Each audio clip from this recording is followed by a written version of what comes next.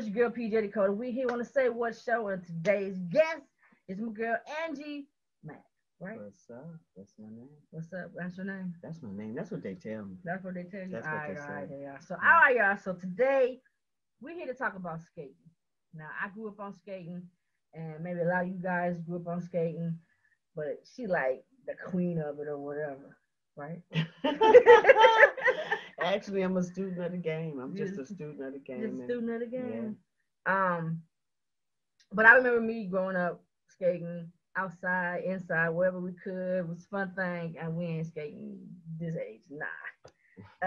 We recently busted our ass trying to skate, and I've been healing ever since. So, yeah, if y'all see me with a small limp, that's because of them skates.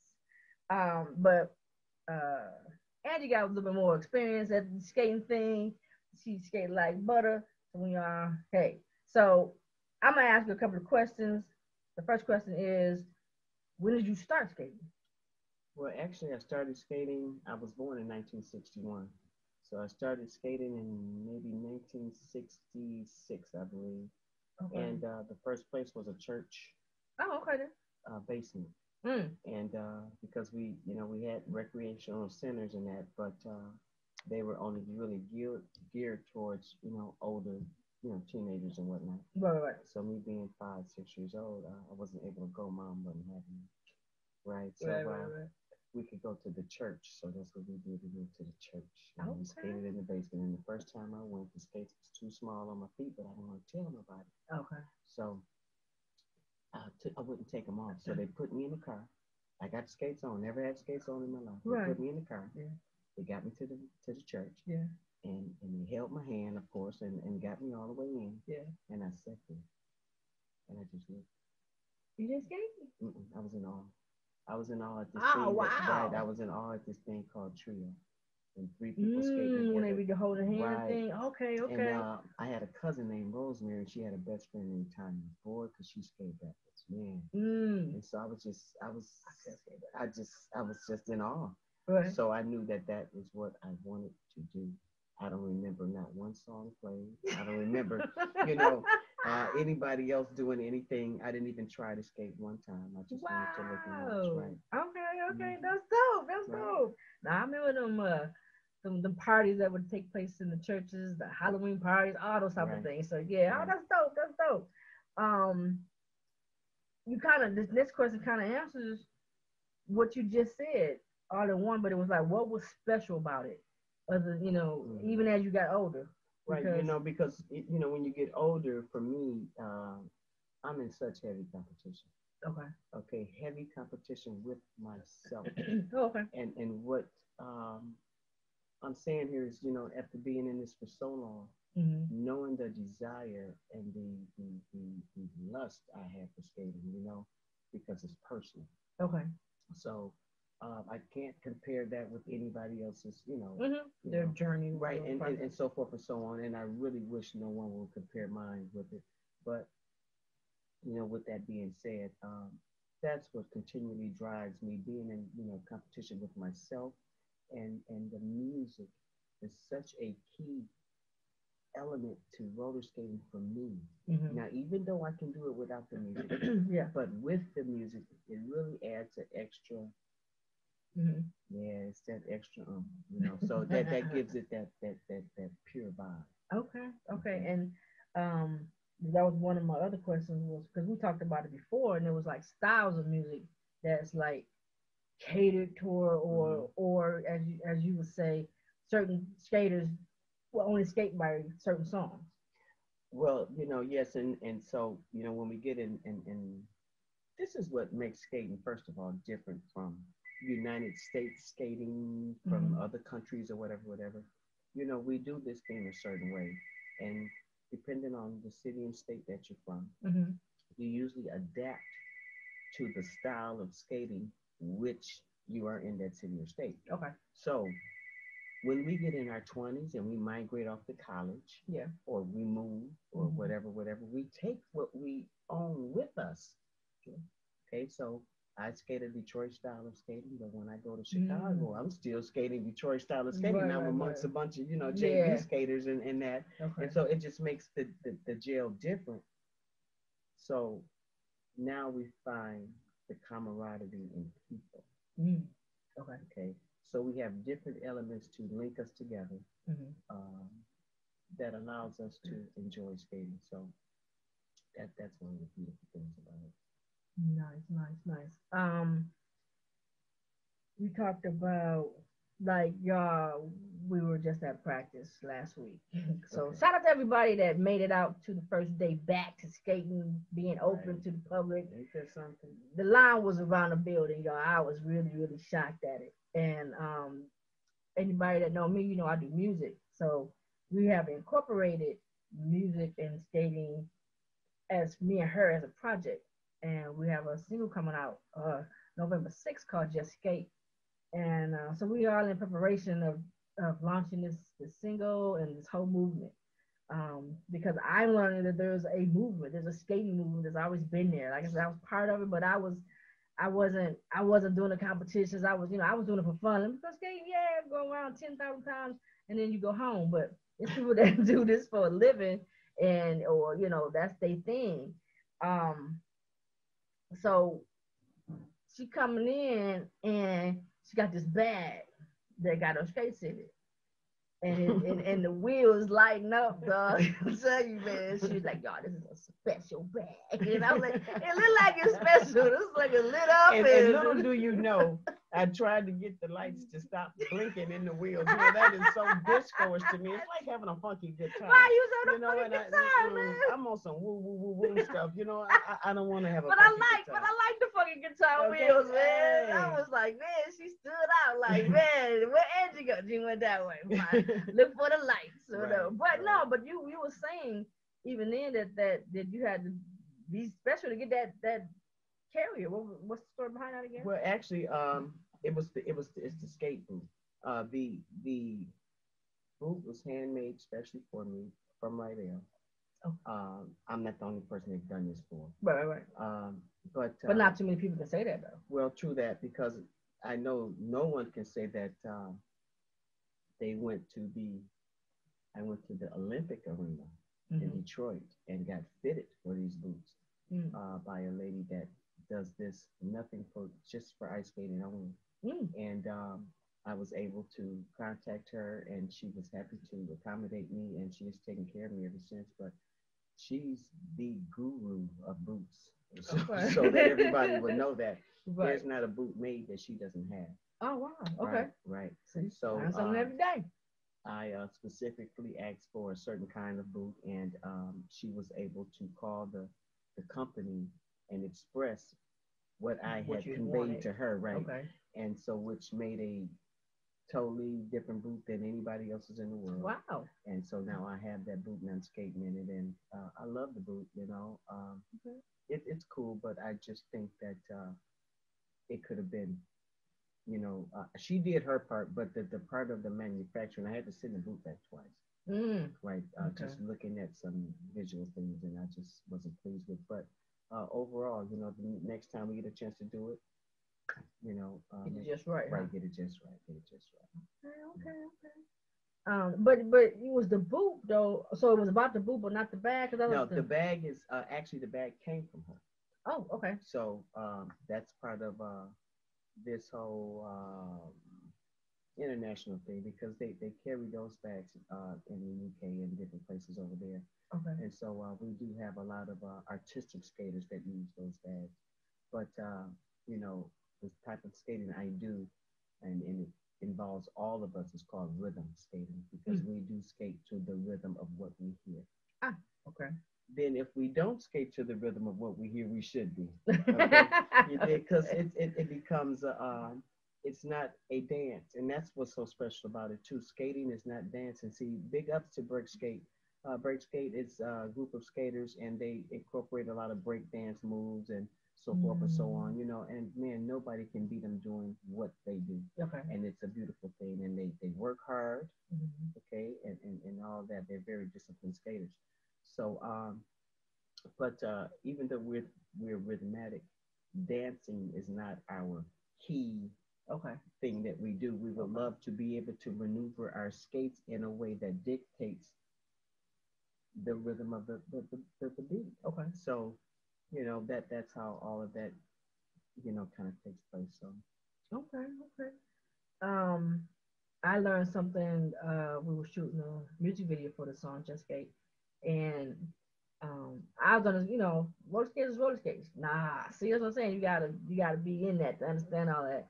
And so I've always skated in skates that were you said they were wood, didn't you? The the wheels. rentals, well, they look like wooden Yeah, wheels, and they give you a little slide and yeah, whatnot, yeah. right? So that was always the skates that we would buy when we went. But uh, rocking Rockin' Richard. Rockin' Richard told me that we were supposed to skate outside with the metal skates. Hmm. I didn't know that. So you talking about the plate or the actual wheel? Because He said the wheel. the wheels are rubber wheels. Okay then. Okay, and those are outdoor wheels, polyurethane. Okay then. We would Okay then. like to That's what use it was. right. Okay then. We would like to use those for the outdoors because they can just take the rough surfaces a little smoother. Just make you have a Ah. little bit more fun than you normally would. Okay. See, skating outdoors is not as easy as it looks, and then it's not, believe it or not, sometimes it's not as fun. So, for the Just Skate video, we were able to really just try to make it happen. I wanted the footage just to be raw because there is no practicing, Yeah. yeah, for that. You just have to do it. Yeah. Yeah. So, and that's what we did. So we had a lot of fun doing it. Just a lot of fun. Just a lot of fun. Yeah, I don't. But now, for me as a kid, though, man, skating outside was the thing, man. We was down alleys and over rocks and all kinds of stuff. You ain't thinking the technical part of skating. Right. You just skating, Well, just see, for we the don't fun of even it. get technical until we see somebody that can do something that we can't. Now, if you Mm. love the art of roller skating, it will cause you to say, "Hey, sir, what's your name? Can you teach me that?" Or, Ah, "Hi, okay. hi, my name is Angie. Yes, ma'am. Can you teach me that?" So that's when you really love skating. Okay. Now, no, regardless to how good you are or how good you think you are, Right, right, right. um, if you're not able to be taught anything, that stifles the whole art of it. Mm. Because Okay. it's just like you can cook pies real well and not come and get your recipe. Mm. And that recipe goes around and around and around. Well, see, it's Right. the same thing for skating. And when people don't get it, then we don't get it. Ah. Right. It Okay. doesn't turn out to be great. If I wanted to be a JB skater, I need to go to a JB skater. You Okay. Now know, what's JB stuff? JB skaters is the people from Chicago, Okay. and they don't lace their skate all the way up. The tongue hangs out, and it used to be with a Oh. Brogane boot. But see, Yeah. now they're using really kind of cool boots, but Yeah. not as hard as our boots. Their Okay. boots is a little bit more relaxed, and Mm. then that creates that style of skating. And JB, which is James Brown, JB skating is really done to James Brown music. Oh, okay. Right. Got Now you. they Got you. they they also cater to a lot of rap as well. Okay. But JB Music, and they make it happen. You hear me? They make Mm. it happen. So big ups to Darius Degrees. Uh, and he was one of the first guys that I ever seen do the JB skating to a prolific form, to just Mm. do it and just make it pop. Right. But then I went back and did my studies. Okay. Okay, that research or something. So a brother named Calvin, though, who I really enjoy watching doing it, I can see where a lot of the JV skaters, got their start through him. Okay. And the better you get, the more you Yeah. You add can to veer it, off on whatever. your Yeah. own right. So just it's really cool. We have St. Louis style of skating, Okay. which is kind of similar to the JB, but a lot more smoother and laid back. St. Louis, they are so cool. And Okay. Detroit skating to me is more athletic. They the most athletic skaters that I've seen. Okay. Constantly. Okay. For instance, the JV skaters, they do this thing, especially the girls, where they do a roll and split and they flip over their head and split. Okay, that's Mm. cool. Okay. But Detroit skaters, we're liable to roll at any time. We don't have to wait to the end of the session. Right, Okay. okay, they're, when you watching a really good Michigan skater, Detroit Michigan skater anyway, Yeah. they are the most athletic, rhythmic person you want to see because they're doing it all. Okay. And that's what's kept me, with that style of skating. So even though I'm from Flint, Flint is how many miles from Detroit? Right. 45, Right. 55, whatever. So we, were able to connect that together. There used to be a show back in the day called Rolling Funk, and it used to come on Channel 50 in Detroit. So that's when we didn't have cable. I don't know if you guys know anything about that. So we only had antennas. We just had to go home and put the aluminum foil on the back of the TV, right, and make it work.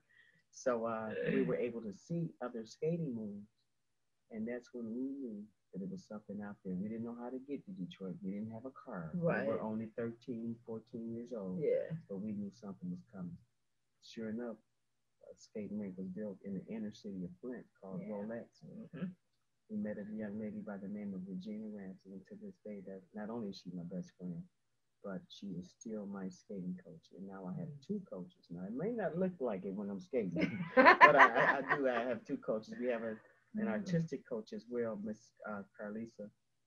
She has gotten us out there skating world class to skate against some of the best skaters in the world, so that we can actually see what we need to see. I think a lot of skaters, need to see other styles of skating so that they can know what's out there, just to know, because some of the skaters can pick it up and make it something of their own, or make it do what it do. Right. That's how we got the whole style of Detroit skating. Coming from artistic skating, they would only let people of color skate on certain days and things of that nature. So, times changed. Right, times have changed. You got that right, buddy. So I know you was talking about. I know you talked about like you guys have I call it a tour, where you went like to different places like all the time before COVID came. You guys were still, I guess, basically active in some form of fashion. Well, yeah, it's great. Website called Skate Group used to, well, still do. They promote all the different parties all over. Back in the day, back in the 70s, early 80s, we used to, can't wait to go skating on Wednesday. Well, now we can't wait to go skating Wednesday in Kansas, or we can't wait to go skating Wednesday in Texas, or whatever, Right. So, so every month, they have parties. Okay. And it just really used to be off the chain. And then I saw myself aging, and I watched it, another generation of skaters come in while the music changed and things of that nature. And, it's pretty much a changing of the guard. I'm cool with all that. But what I'm not cool with is when we fail to remember how we got where we are. So especially some of our younger skaters, are just totally prolific at what they do, but that's all they know. You don't know where it came from to even make it further than what it is. So I just see a lack of discipline when it comes to the knowledge of skating and how it started and where it's going and what part they actually want to induce into the article. So like you say, some people just come to just let the hair down, just come and hear good music or just coming by or whatever, and that's cool. And some people really do this. Yeah, I seen them. Right. So, you have a plan, or you have this. What even got us around to even doing the song "Just Skate"? You had this vision or whatever. In the end, where do you want to see skating? Actually, skating is a part of the American culture, apple pie, Chevrolet, and roller skating. Right. That's all we really know. Right. And at the end of the day, this is all we do. When we say just skate, just skate. Yeah. Leave your egos wherever you put them at, wherever you do it, and just skate and allow people to absorb that energy. To be able to grasp the concept of it. And skating is what it is. It is a nice, clean form of exercise. We can't live without it. We have to exercise. We need to exercise, whether it's skating, running, jogging, rollerblade, anything got to do with wheels. Right. Just get on it, Yeah. make it happen. Right. And that's what the concept of just skating is. Okay, it's just a drama-free zone, man. You're just coming and doing your thing. You're just bugging out, just doing you, staying out the way. Right. That's what we do. Exactly. Right. All right, well, thank you so much for coming on my show to talking about skating and they can't get no sample of the song, man, until November 6th, man. So you guys be looking out. I will be posting it. I am marketing and advertising it right now, so hopefully you guys can send a little sponsored advertisement on your Facebook pages. November 6th is the day we drop the single, Just Skate. The video will follow soon after. It's your girl, PJ Dakota. I'm here with Angie Mac. We'll see y'all when we see y'all. Peace.